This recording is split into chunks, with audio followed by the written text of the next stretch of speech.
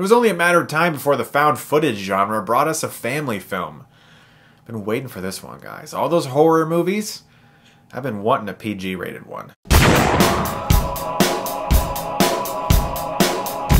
Earth to Echo is a found footage tale about three young boys who are faced with their entire neighborhood being demolished. On the night before they have to move, they decide to go out on this adventure on their bicycles. They bring their cameras. One of them is trying to make a short film about all of this stuff. Their phones are acting strange. It seems to create like some kind of mapping system that leads them somewhere where they find this little thing that begins leading them all over the place all night on their bicycles that starts an adventure that they'll never forget. Sometimes found footage can be used interestingly. It can be used in a way that actually boosts the material and makes you feel like there is more realism. Then there are times where it just feels like it's a gimmick, where it's used to mask poor storytelling, where they don't really have the budget they want to make the story they want to make, so they go the found footage route because that's so much more cheaper. And Earth to Echo started out pretty good. I was very surprised the way the film began because I was actually invested in these three kids. That was one of the best parts of this movie, and the best strength of this movie was the relationship between these three kids felt very real. They really did feel like friends. And it kind of reminded me of my childhood a little bit, minus the sci-fi stuff. They're just out at night with a video camera trying to make movies. And I found that very, very appealing because my friends and I did that all the time when I was a kid. So I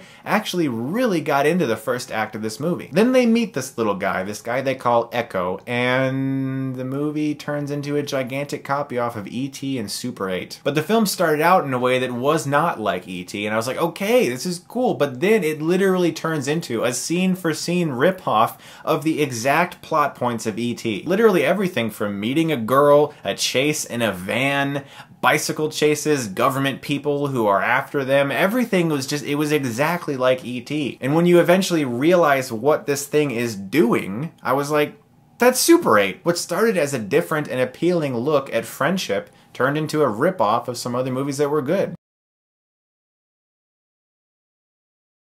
One of the biggest problems I did have with this movie is that the success of this film hinges on the emotional bond that is made between these three boys and this little thing. You're supposed to really feel that, and in this movie you don't.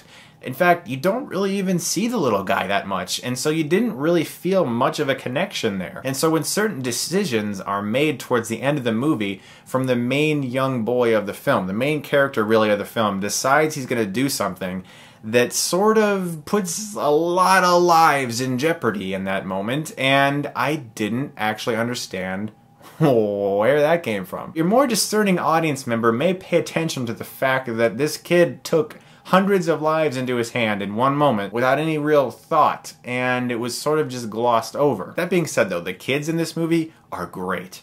Especially this kid who portrays the character named Munch. He was fantastic in this movie. The friendship felt very real. Their performances were very entertaining. These kids did a great job, and I'm very interested in seeing what else they do because they have a future. The story of this film just feels like a ripoff of E.T., and certain things that happen in the end really questioned the morality of the movie because you didn't really feel the emotional bond between this thing and the kid that was needed to make this decision the kid makes work. I'm gonna give Earth to Echo a C. It started out strong, it looked interesting, it looked a little bit different, but then it just became a giant copy and the emotional bond just wasn't there. Now guys, a lot of you have been asking where I get my t-shirts because I mean a lot. Like I get comments, I get emails, I get tweets all the time. Like, where do you get your awesome t-shirts? First off, thanks for thinking they're awesome. Second, jackofalltradesclothing.com. That's where I got this shirt that I'm wearing. Quite a bit of the superhero shirts that I wear, the Captain America one, the Batman one. A lot of you guys asked me, and that's why I'm addressing this. jackofalltradesclothing.com. Check them out. They got a lot of great comic book stuff.